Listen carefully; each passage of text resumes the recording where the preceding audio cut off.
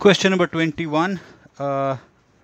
In this figure we have A, B and C are given as collinear, which means they lie along the straight line, and we have angle DBA equal to angle EBA. This is given. These two angles are equal. Now name two linear pairs. What all are linear pairs? Now if we can identify two linear pairs. Linear pairs are, it's a pair obviously, comprising two adjacent angles which are supplementary. So you can see that this and this, if I call this angle 1 and this as angle 2, then angle 1 and angle 2 form one linear pair. I'm going to highlight the other one, the other pair. Let me call these angles angle 3 and angle 4. So angle 3 and angle 4 is another pair. Angle 3 and angle 4 is another linear pair. So let me name these angles by the name that comes from the given figure. So in this case, angle 1 is angle ABD. So angle ABD, and angle 2, as you can see, is angle DBC. This is one linear pair. Angle 3 is angle ABE or angle EBA, and EBC. These are two linear pairs. Now the second part of the question asks us to identify, name two pairs of supplementary angles. Two pairs of supplementary angles. Now supplementary angles are two angles which add to 180 degree. The pair add to 180 degrees. So once again we see that angle 1 and angle 2 is one pair of supplementary angles. Again, angle 1 and angle 2, they form supplementary angles. So it's the same answer, angle ABD. This is angle ABD and angle DBC. 3 and 4 form another pair of supplementary angles, angle EBA and angle EBC. So both have the same answer. Obviously, if they are linear pairs, they are supplementary as well. So we can have these same pairs as the supplementary angle pair as well. Now coming to question number 22. We have some information given. It's given that line AB is parallel to CD, and that we have marked. And we have PQ given as a transversal which cut these two parallel lines at L and M. This angle is 35 degrees. So we are now asked to find out what angle ALM. To find angle ALM, let's see how much that comes to. Angle ALM, we are talking about this angle. Let's say this is angle 1. So here let angle ALM be equal to angle 1. We are just naming it 1 so that we can identify it easily. No other reason. This is equal to angle LMD because they form alternate interior angle pair. Alternate interior angles. And therefore angle 1 is equal to 35 degree. Now these two angles are equal, and therefore if this is 35, this is also 35. Now the next thing to find is angle PLA. Angle PLA, let's call it angle 2. We're also required to find angle PLA, which we have named as angle 2. So now angle 1 and angle 2, you would agree, form a linear pair. Here angle 1 plus angle 2 is equal to 180 degree. They are on a straight line. They're adjacent angles and they're supplementary. That's the reason why angle 1 and angle 2 form a linear pair. Write the reason. They form a linear pair. We have already found the value of 1, which is 35. This is 35 plus angle 2 makes it 180, and therefore angle 2, which is equal to 180 minus 35 degree, will come to 145 degree. That's the answer. So angle 2 is 145 degree. That's question number 22 for you. Coming to question number 23. Easy question. Name the median of the altitude. We know that median is what? A line drawn from a vertex to the midpoint of the opposite side. As you can see here, E is the midpoint of BC, and therefore AE is the median. AE is the median. We are asked to identify the median, that's 1, and the altitude. Now we see that AD is perpendicular to the opposite side. So a line drawn from a vertex and perpendicular to the opposite side is the altitude. AD is perpendicular to BC, and therefore AD is the altitude. So AE is the median and AD is the altitude. Now coming to question number 24.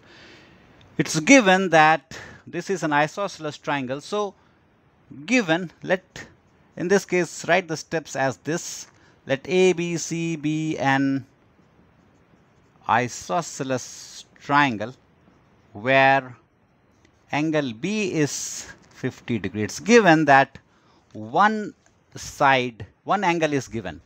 Here we take, before we write this way, an isosceles triangle, we know that two sides are equal. So let's write, let us take these two sides to be equal. So AB is equal to AC, because it's an isosceles triangle, two sides are equal. Now interestingly, you'll have to have the right angle marked here. When one of the angles is given as 50 degree, take this as 50 degree. So if this is 50, let angle B be equal to 50 degree. Now because this angle is equal to angle B, because angle C is equal to angle B, therefore angle C also becomes 50 degree. Now by ASP, angle A plus angle B plus angle C is equal to 180 degree, and that gets us what? Angle A plus 50 degree plus 50 degree is equal to 180 degree, and therefore angle A, if you transpose 50 plus 50, 100 to the other side, it becomes 180 minus 100, and that is equal to 80 degree. So angle A, summarizing, angle A is equal to 80 degree, angle B is equal to 50 degree, angle C is equal to 50 degree. These are the measures of the three angles of the triangle.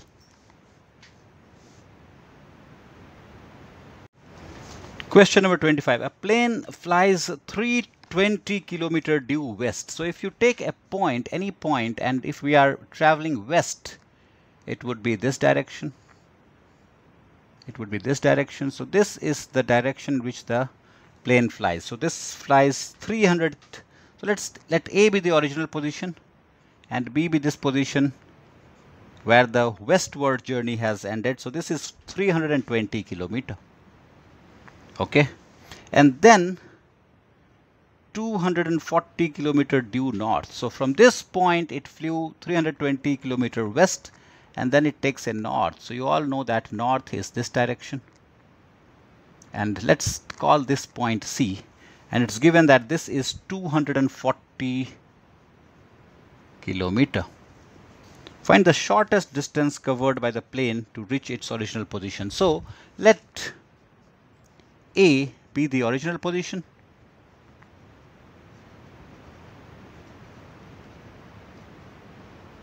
here AB is equal to 320 kilometer and BC is equal to 240 kilometer.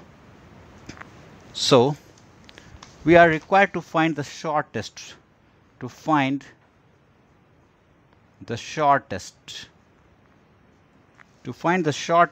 distance covered by the plane. The shortest distance, to find the shortest, So we are required to find the shortest distance covered by the plane to reach its original position. The shortest distance to reach the original position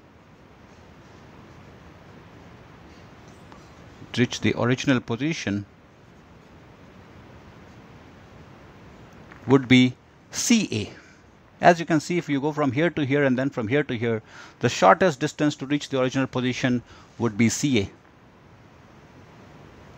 This from west to north, you know that the distances are all perpendicular, the directions rather. This is east, this is west, this is north, and this is south, and each one is perpendicular to each other over here. So you would see that this is, when one goes from west to north and then north, this would be 90 degrees. So we will apply Pythagoras theorem in triangle ABC.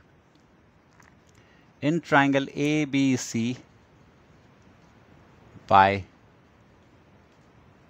Pythagoras theorem, we know what AC square, the square of the hypotenuse. Which one is the hypotenuse? The side opposite to the right angle, or 90 degrees. So AC square is equal to AB square plus BC square. So AB we know is 320 square plus BC is 240 square. Let's see what their squares are. Let's try this in the work column. So 32 into 32.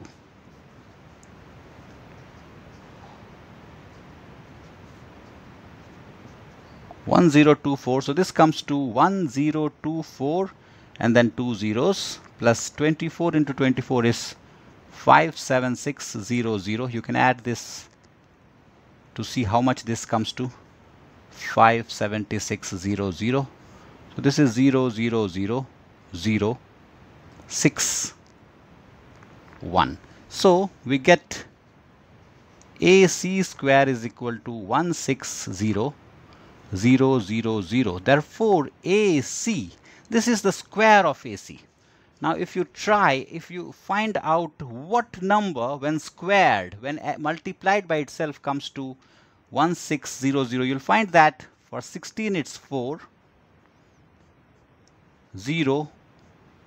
So 400 would be the answer. This would come to, you can verify, 400 into 400 would come to 16 followed by 4 zeros. So this distance comes to 400. That's our answer. So the shortest distance covered by the plane to reach its original position is 400 kilometers. Coming to question 26. Express each of the following numbers as product of powers of their prime factors. So we've got to factorize and express this as powers of prime factors. So 2800, let us factorize this. So it's 2 into 1400, then 2 into 700, 2350. You can divide this number by 2 to actually find this if you're not very rehearsed doing it this way.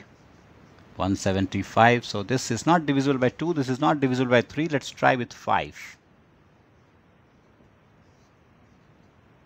So this is the exhaustive factorization. This is the max that we can do. This comes to, therefore 2800 can be written as 2 to the power 4, because we have 2 appearing 4 times, into 5 square into 7. That's it. That's the power of prime factors in which this number can be expressed. Now let's try 675. This is, yes, it's divisible by 3, because the sum of the digits is divisible by 3. So this number is divisible by 3. 3 2s are 6. 225. This is again divisible by 3. This goes on, 325. Now it's not divisible by 3, but it's divisible by 5. And this is all. So 675 can be written as 3 to the power 3 into 2 to the power 2. That's the answer. Now coming to question number 7, express in exponential form. So here we will apply all the laws of exponents that we are familiar with and see how much we get. So in this case, let us first resolve things under the bracket. So this comes to 2 to the power 3 into 4, 12. So in this case, and let us write the reason as to what we are doing here. A to the power m raised to n is equal to a to the power m into n. That's the law we have applied here. Into 2 to the power 8, and this is divided by 2 to the power 12. Okay, so now this can be written as 12 plus 8, and write the law here, because a to the power m into a to the power n is equal to a to the power m plus n. That's the law that we have applied here. This divided by 2 to the power 12. So this becomes 2 to the power 20 divided by 2 to the power 12, and this is equal to 2 to the power 20 minus 12. And the law that we are applying here is a to the power m divided by a to the power n is equal to a to the power m minus n. This is the one that we are applying here, and eventually we get the answer as 2 to the power 8. We are supposed to leave this way because the question asks us to simplify and express in exponential form. So in exponential form, this is the answer. Same thing over here. Here we can see that there are two components, numerator and denominator. So you can see that 5 to the power 4 and 5 to the power 4 will readily cancel each other out. Now let's see what all we are left with. In this case, we are left with x to the power 10 by x to the power 7 into y to the power 5 by y to the power 4. Now this comes to x to the power 10 minus 7 into y to the power 5 minus 4. Reason: a to the power m by a to the power n is equal to a to the power m minus n, and that gets us the answer. This is x to the power 3 into y. This is the answer.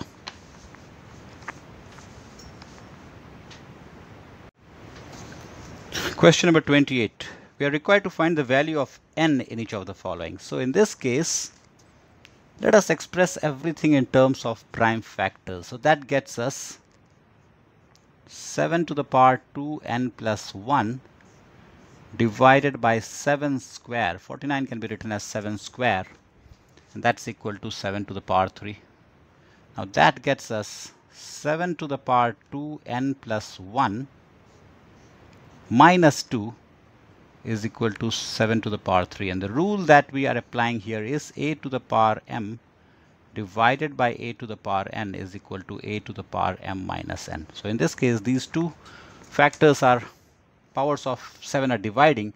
So we have got a to the power m divided by a to the power n, and that's the reason why we have a to the power m minus n. So that gets us what? 7 2n plus 1 minus 2 is equal to 7 to the power 3. So you will see that when the bases are the same, the exponents will be equal. So in this case, 2n minus 1 is equal to 3. That means 2n is equal to 4, and therefore n is equal to 2. In this case, n is equal to 2. Let's see what will be the value of n here. So in this case, this is, let us resolve this things. There are a lot of things under bracket. So let's first resolve this. This will come to 3 by 2 to the power 10 is equal to 2 by 3 to the power 2n minus 2. Now here we have got to follow some trick, folks.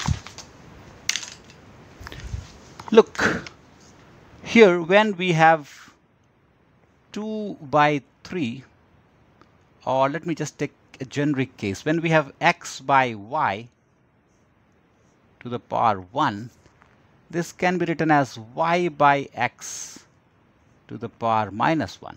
No? Confused still? Let me explain this. So if we have 2 by 3, then can I not write this as 3 to the power minus 1 by 2 to the power minus 1? So has it not become 3 to the power minus 1? So if I make the numerator the denominator and the denominator the numerator, the power changes sign. So in this case, what will happen if I am to have the same power on both sides? I would have this as 2 by 3 to the power minus 10, because I've made the numerator the denominator and denominator the numerator.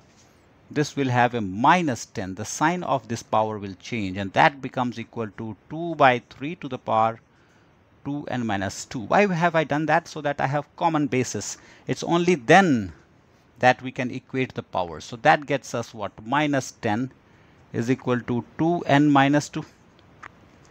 So if I bring 2 on this side, we have minus 10 plus 2 is equal to 2n. That gets us what? 2n is equal to minus 8, and therefore n is equal to minus 4. That's the answer.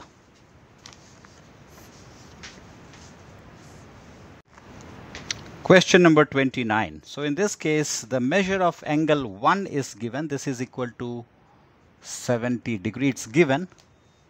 And it's also given that OE is the bisector of angle BOD.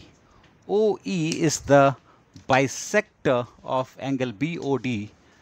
Does that not mean that this is also equal to 70 degrees?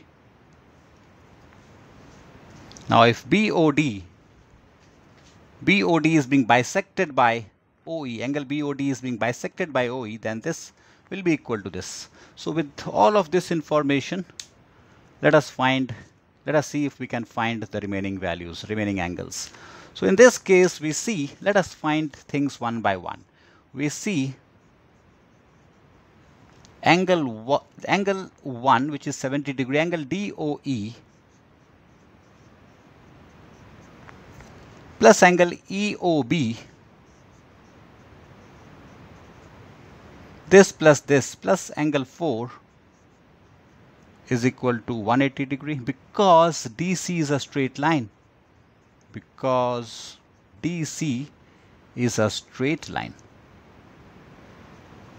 So the angle formed on a straight line is 180 degree, and that's the reason why this is 180 degree. Now we already know the values of these two. This is equal to 70 degree plus 70 degree plus angle 4 is equal to 180 degree, and therefore angle 4 will be 180. If you add this and transpose on the other side, it will be 40 degrees. So let us note things down. We have angle 4 is equal to 40 degree. Very good. So we are good with angle 4. Let me also write down the values of these angles as I find out. So this comes to 40 degree. Now you'll see that angle 3 and angle 4 form a linear pair. Also, angle 3 plus angle 4 is equal to 180 degree, linear pair. Therefore, angle 3 is equal to 180 minus 4, which we just found 40, and that is equal to 140 degrees. So angle 3 is equal to 140 degree. Now you'll also see that 3 and 2 form a linear pair. Also, angle 3 plus angle 2 is once again 180 degree, linear pair. That gets us, we just found angle 3, so angle 2 can now be found out, 180 degree minus 140 degree, and that is equal to 40 degree. So angle 2 comes to 40 degree. That's it. That's all for question number 29. In question number 30, it's given that these two lines are parallel. That's what I have marked here. The arrows indicate that this is parallel to this. It's given that this angle is 125 degrees. So at the vertex A, don't we see that x plus 125 form a linear pair? X plus 125 degree is equal to 180 degree because they form a linear pair. And therefore angle x equal to 180 minus 125 is 55 degree. This comes to 55 degree. Also angle x, talking about this angle, plus angle D is equal to 180 degree. They are co-interior angles, mind you. They are co-interior angles. They are co-interior angles. What are co-interior angles? The angles on the same side of a transversal. So in this case, these two lines are parallel, this being the transversal. So these are the two internal angles on the same side of a transversal, which add to 180 degree. We have already found the value of, sorry, this is Z. We have already found this as 55. Therefore, angle Z equal to 180 minus 55, and that comes to 125 degree. So Z is 125. So I found one which was 55, the other is 125 degree. Let's now find the value of phi. Now by angle sum property, by ASP in quadrilateral ABCD, we will be able to determine the value of the remaining angle, which is angle Y.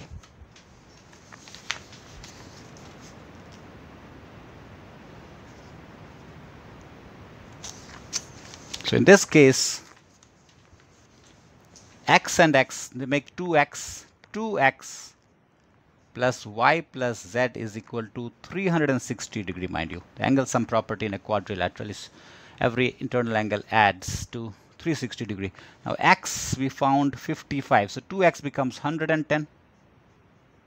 Y we don't know yet, or we have no, yeah, we don't know yet. And the z we found out to be 125 degree, that adds to 360 degree. Therefore angle y can now be determined. 360 minus 235 degree, and that gets to 125 degree will be angle y. So these are the three values: x 55, y 125, and z 125. These are the three values.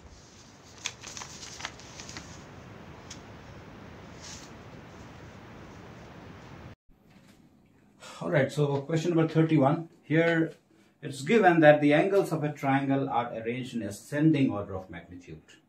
If the difference between two consecutive angles is 10 degree, find the three angles. So it's about the choice of the variable and the other angle. So in this case, it's given that they are arranged in ascending order, which means it must start from the smallest and then gradually increase. So that's the reason why we have picked the first one as x. And because there's a difference of 10 in every consecutive angle, the next one is 10 more, which means this is x plus 10 and this is x plus 20. Now, by angle sum property, we know of triangles, we know that x plus 10 plus x plus 20 is equal to 180 degree. All we need to do is now to solve for x. So that gets us x plus x plus 10 plus x plus 20 is 180 degree. That gets us 3x plus 30 is equal to 180 degree. 3x will be 180 degree minus 30 degree, and that gets us 150. And therefore x is equal to 150 degree by 3, and that is equal to 50 degree. So the measures of the angle would be x is 50, x plus 10, as you can see, is 60, and x plus 20 is 70 degree. As a check, you can see that the 3 will add to 180 degree. That was question number 31. Now coming to question number 32. Here this figure is given, this information is given, and one measure, the measure of one angle is 60 degree. This is given. As you can see, this angle is CMQ, that's 60 degree.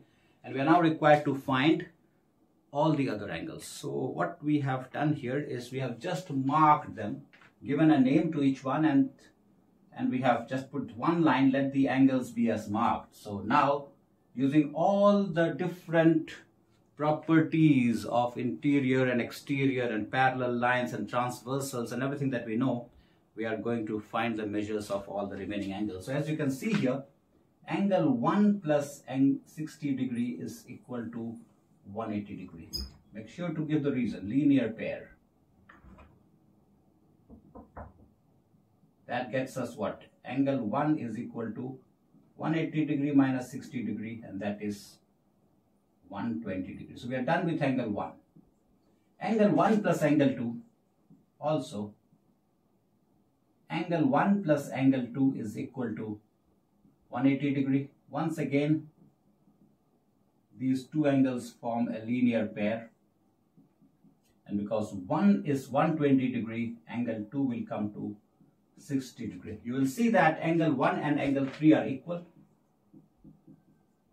because they are vertically opposite angles, and therefore angle 3 is same as angle 1, which is 120. You will see that angle 7 and angle 2 form co-interior angles. Angle 2 plus angle 7 is 180 degree.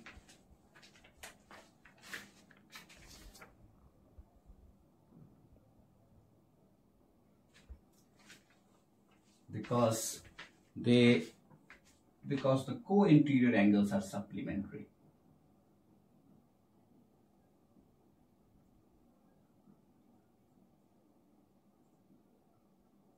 And because we've already found 2 as 60, therefore angle 7 will come to 180 minus 60, that is 120 degree. Now angle 7 is equal to angle 5. Vertically opposite angles. Therefore angle 5 is equal to 120 degree. Angle 5 and angle 6 form linear pair.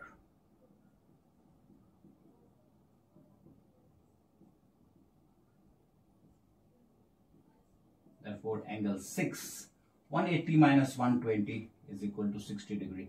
Now you can use the same methodology to find every other angle. Now that we have found angle 6, you see that angle 4 will be equal to angle 6 because they are vertically opposite angles. So this way we will be able to find all angles. That was question number 32.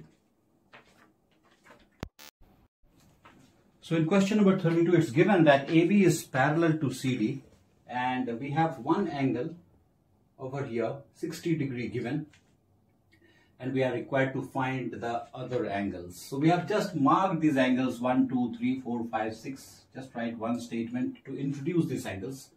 Let the angles be as marked. And now, using the properties of parallel lines cut by a transverse, or the various pairs of angles that get formed, we know alternate interior angles, corresponding angles. We also have vertically opposite angles, then co-interior angles. So using one or the other, we will be able to find the measure of every angle in this. So to start with, angle 2, as you can see, angle 2 is equal to 60 degree. That's because they are vertically opposite angles. Give a reason for everything you write. Now, angle 60 plus angle 1 also 60 degree plus angle 1 is equal to 180 degree, and that's because they form a linear pair. So that gets us angle 1, and that is equal to 180 degree minus 160 degree, and that is equal to 120 degree. So we're done with angle 1, we're done with angle 2. And you would see that angle 1 and angle 3 are vertically opposite angles. Also, angle 1 is equal to angle 3, that's because they are vertically opposite angles, and therefore angle 3 is equal to 120 degree. Now see, angle 5 and angle 3 are equal. Angle 5 is equal to angle 3, and angle 6 is equal to angle 2. They form corresponding angles. Corresponding angles. And now we already have angle 3, that's equal to 120, therefore angle 5 comes to 120 degree. We already know angle 2, and therefore angle 6 is equal to, angle 2 is 60 and 6 is equal to 2, so angle 6 is also equal to 120 degree. In a similar way, angle 4 and angle 6, angle 4 is equal to angle 6 and angle 7 is equal to angle 1. Again, they are corresponding angle pair, corresponding angles. That way, we have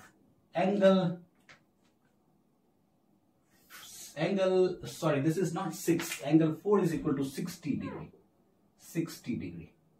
So angle 4 comes as 60 degree and angle 7 and angle 1 are equal, and we already found 1. So angle 7 is also equal to 180 degrees. So that way we have found all the angles. Let's see. This is angle 1. We found angle 2, which is equal to 60 degree. Where is angle 2? This is angle 2. Then we found angle 3. Then we found angle 4. Here is 5.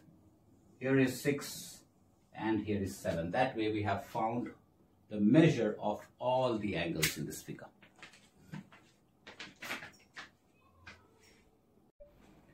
Question number 33. We are required to find the values of x, y and z in these two figures. So let's start with this. In this case, this information is not given, but when the information is not explicitly given, we have to assume to break the deadlock. And the deadlock that I'm talking about is this has to be parallel to this so that we can find the values. It must have been given in the question, but if it is not given, we can write one statement that assume